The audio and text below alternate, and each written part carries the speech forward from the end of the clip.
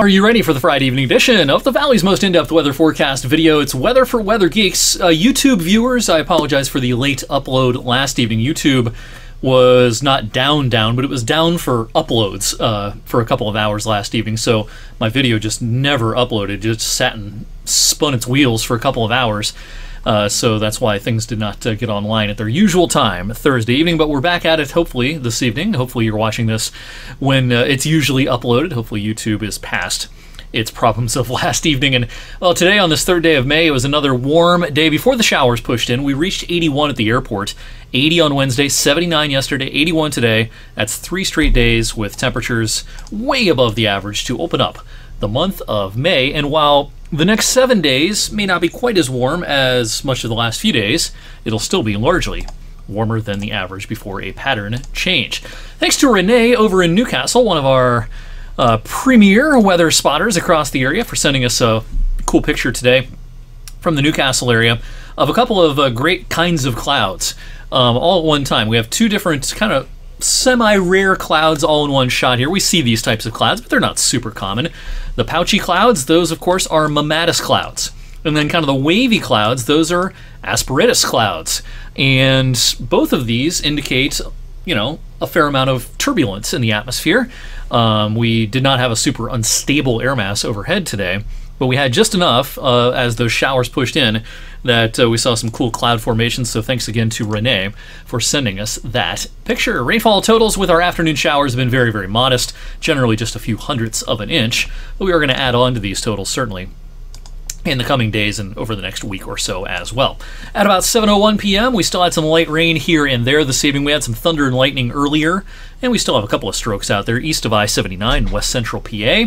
We had a couple of lightning strikes around Mansfield back in the 5 and 6 o'clock hours, and I can't rule out a rumble of thunder here and there this evening, but that's a low chance. Most of this pretty garden variety shower activity pushing through.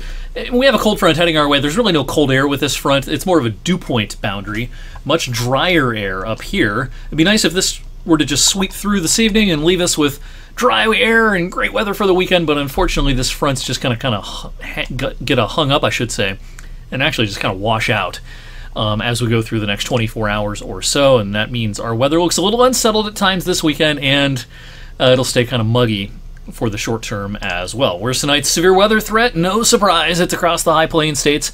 We had photogenic radar signatures and confirmed tornadoes in central Texas earlier on this evening. Tornado watch for parts of west central Texas. Severe thunderstorm watches here and here.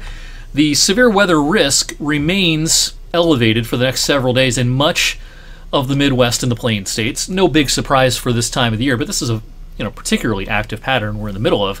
Our severe weather chances around here locally will not really ramp up appreciably anytime real soon, although we'll be watching midweek. Depends on how things transpire with a few systems cruising along through the Great Lakes into the northeast during midweek. So we'll sort all that out early on next week. In the meantime, high-res futurecast for tonight.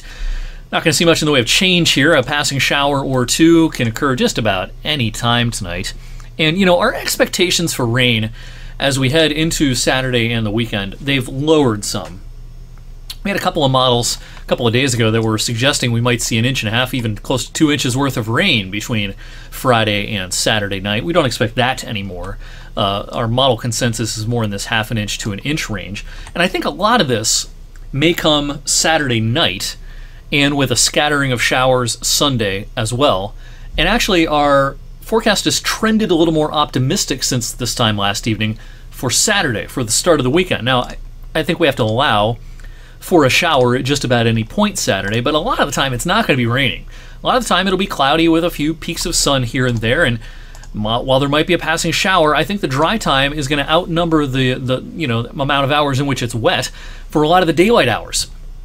But moisture should probably increase again towards evening on Saturday, increasing our chances for several hours of rain at times Saturday night. Now, Sunday morning could start with showers. Middays probably largely dry. Here's another cold front heading our way. Now, this front is a little more on the move than our front tonight is. It's still a real weak one, though, so it's not going to be able to squeeze out much more than a hit or miss shower or a storm during the second half of the day Sunday. This front then kind of washes out well to our south and east, and I think the lion's share of Monday will be rain-free. But as this next warm front approaches, by the end of the day Monday, I think showers are going to try to sneak through the I-70 corridor and maybe in areas south of 224. We try to get a little wet before Monday is through, and yeah, no shortage of rain chances next week. Our overall cloud cover remains pretty elevated for the next several days. I think there'll be some times of sun. I don't see any dead overcast days coming our way. In fact, we might see a little more appreciable sun from time to time during midweek. But with this, generally elevated cloud cover you see depicted here, it stands to reason why we are going to see several chances for wet weather. And my medium range thoughts are largely unchanged from what we've been talking about. I think we're going to hang on to the warmer air through about next Friday.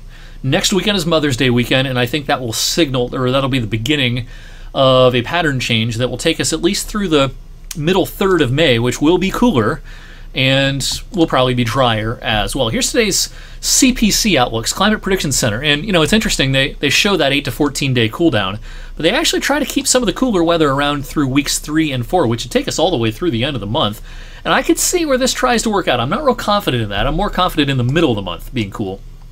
End of the month, though, maybe we see a continuation of that cool pattern. I just don't have a lot of confidence in that idea right now. But again, that cooler mid-month pattern does probably come with some drier weather as well, which I think we will enjoy after a pretty unsettled next 6 or 7 days. Have a great Friday night and a great weekend, everyone. Thanks for checking out Weather for Weather Geeks on this Friday evening. I'll have more updates on the weekend forecast this evening, overnight, and at times over the weekend. In the meantime, have a great rest of your night.